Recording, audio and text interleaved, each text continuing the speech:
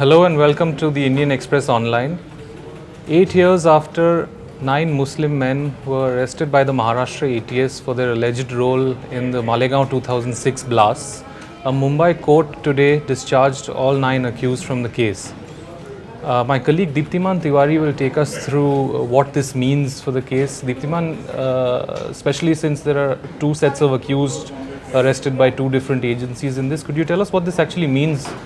Well, it's a very significant development given that these men had been in jail for so many years and have now been found innocent. Will be able to lead normal lives hopefully now. But more importantly, this is perhaps the first legal stamp, even though prima facie, on the involvement of Hindutva elements in a case of terrorism. Until now, this was just in the realm of investigative agencies, primarily the NIA. Now, the first legal stamp from a court has come, even though it's at a very initial stage. No decision has been made by the court on the culpability of these people. But a significant development in the sense that court has rejected the findings of Maharashtra ATS and accepted the charge sheet filed by National Investigation Agency against Hindutva elements. Deeptiman, if I'm not mistaken, this is a very interesting case because 3 agencies were involved at different stages in the probe, and there have been several twists and turns. The NIA itself has been accused of a reversal of stand on these 9 men. Could you take us through some of these twists and turns in the case?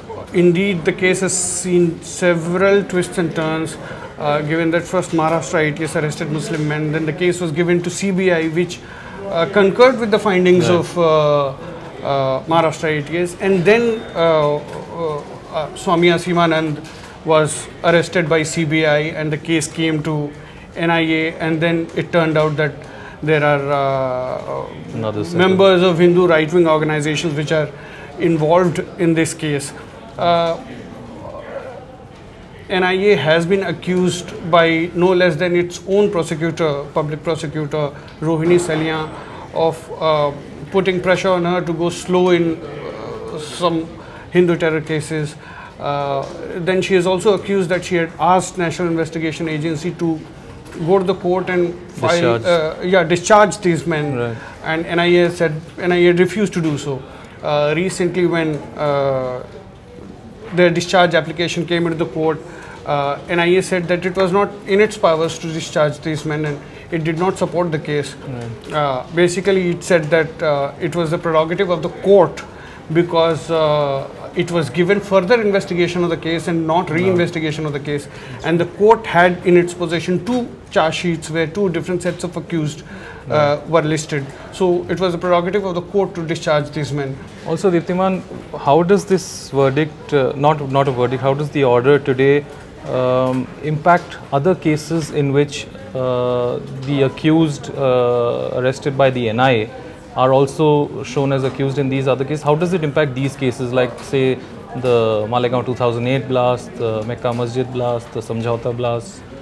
It is indeed correct that NIA investigations in all these cases have found several common accused and probably one single larger conspiracy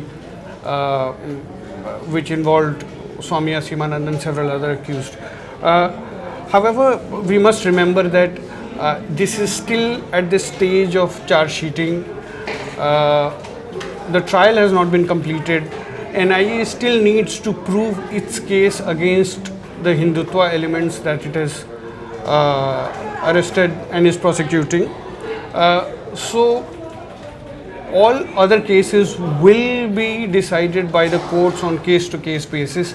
Yes, there is a legal stamp, there is a acceptance by the court that prima facie NIA investigation is on the right track, but in the court evidence will have to be analyzed, witnesses will have to stand by investigations done by NIA, and only then a final stamp on the case on involvement of Hindutva terror accused will take effect. However, the good thing that has come out of this order by the court is that it is now final that Muslim men were not involved in Malegaon 2006 blasts. So amidst several allegations against the NIA of trying to go slow on accused in Hindu terror, so-called Hindu terror cases, and after a flip-flop in the case of the 2006 Malegaon blasts, 9 Muslim accused have been discharged today. Thank you for watching.